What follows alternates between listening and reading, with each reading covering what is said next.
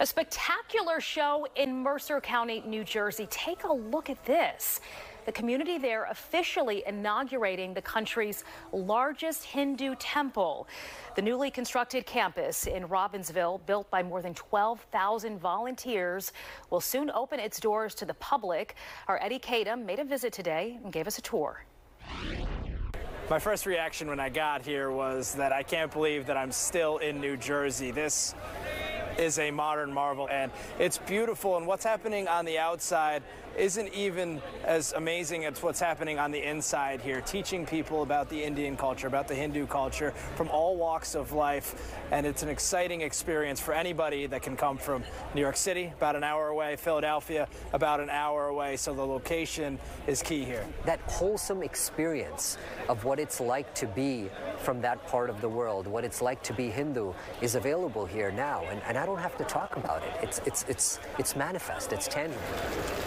The Great Mandir on the Akshardham campus has about 2 million cubic feet of stone and stands about 190 feet tall.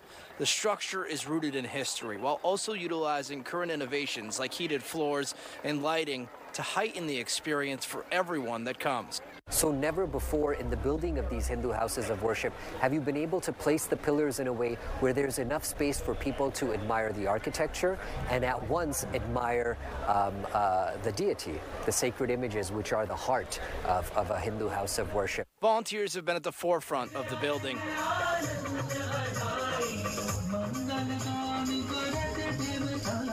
They're offering their time for construction, cleaning, and cooking, and they estimate a total of 4.7 million man-hours was required to complete the mandir.